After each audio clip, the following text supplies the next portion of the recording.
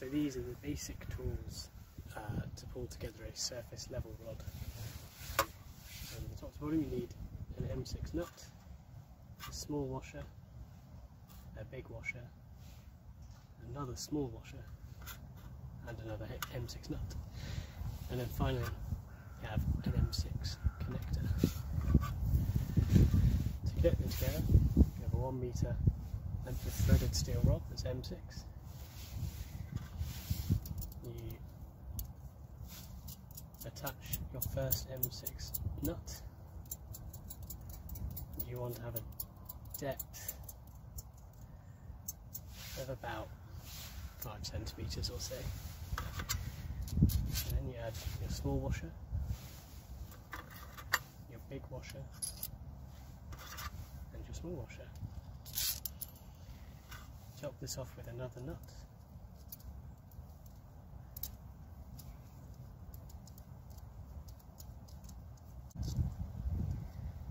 Line it up nicely in the middle.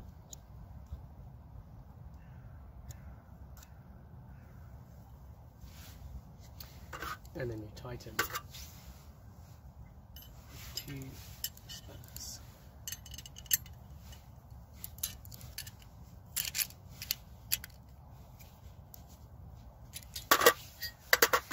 So that gives you your top. And then to finish it off, you add an M6 connector.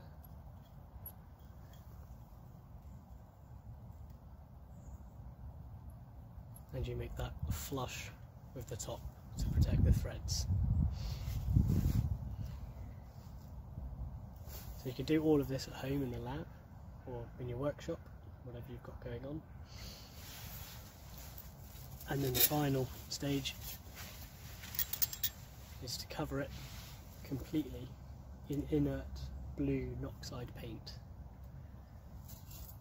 So you can do this at home or in the office, and you leave a bit unpainted to allow connectors at a later time. And here is the second video on how you can make a rust rod. So it's much easier than surface level marker. You need an M6 nut, a small washer, a large washer, a small washer, and a final M6 nut. So you start by adding the first M6 nut, and you don't go very far down. Add your other washer, your large washer, your small washer, and a final nut.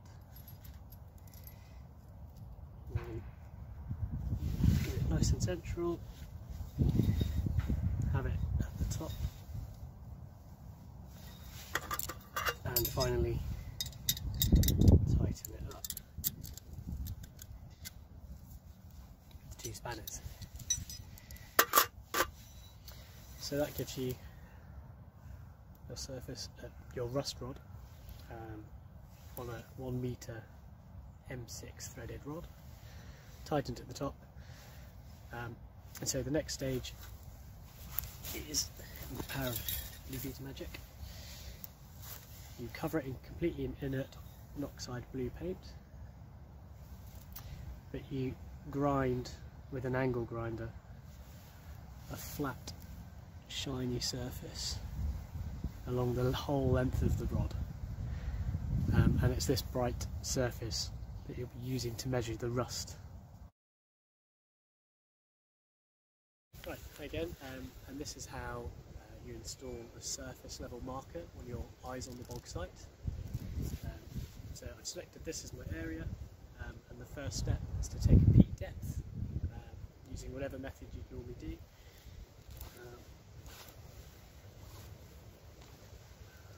So I felt resistance, so I'm pretty sure that that is the bottom of the peat layer. It's quite a distinct feeling. So the important thing to do here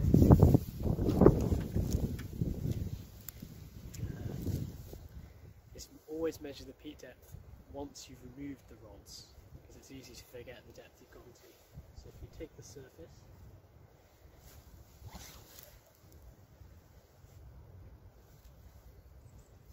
remove the rods.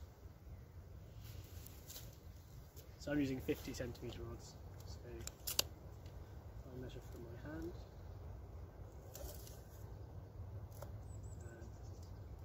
I can see my peat depth is 68 centimetres. So if you record that. I now need to cut my surface level marker to size.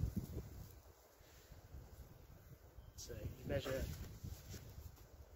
68 centimetres.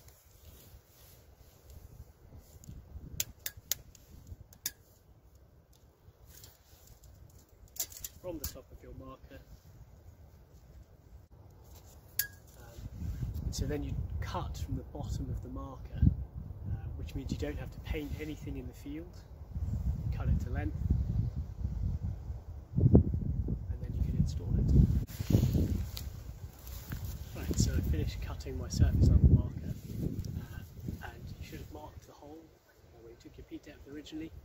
And now it's just a case of sliding your cut length back into the hole. All the way until you feel that resistance, so you know that's in the base.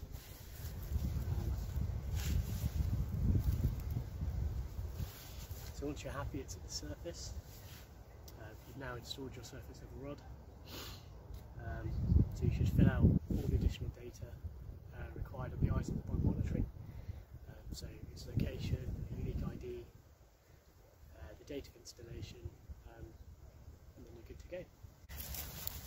So once you've set up the site, one final thing you can do is use a garden cane topper, and this just sits on top of your connector nut at the top of your surface level marker, and this just adds a bit of additional protection for the thread, so you can add extender connectors later, but also reduces the risk of an animal or a volunteer potentially landing on it and hurting themselves.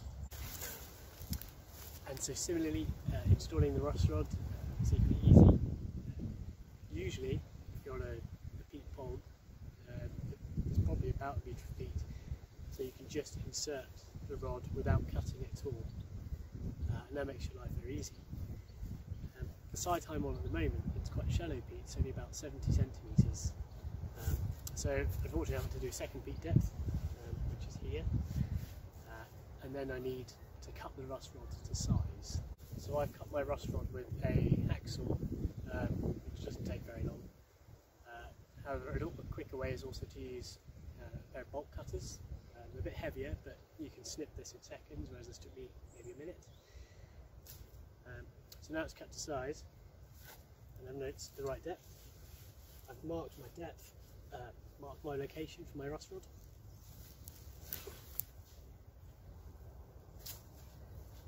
And I'll now install my rust rod in the same hole. So you can see I've got my shiny bright face. This is going straight in until you feel that resistance. So I know it's happily in the peat body, and it's flush with the surface. And again, this is the point to record all the data you need for the peat data hub and your eyes on the bog monitoring. So location, date, and then you would also do a von Post test. Okay, so this is how you'd monitor your site. So pretend I'm visiting in a year, and so I've used the GPS to try and get my approximate location. If there's been no real change, obviously you'll see the B markers, and that's really helpful. If the vegetation or the peat surface is increased,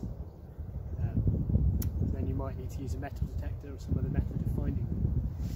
But once you've found your surface level marker,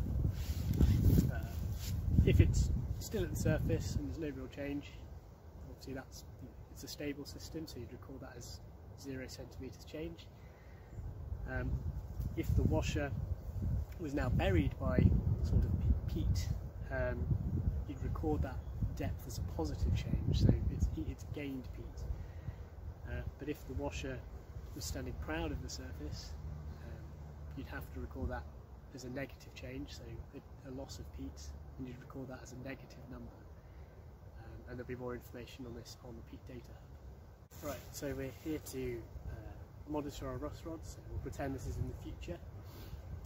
Once you've located it, you need to record all the information you're going to use, so the date of the survey, unique rust rod ID, and then of course you want to record the depth from the washer at the surface to a line of rust on the mild steel rod beneath. So to do this, you have to remove your rust rod from the ground.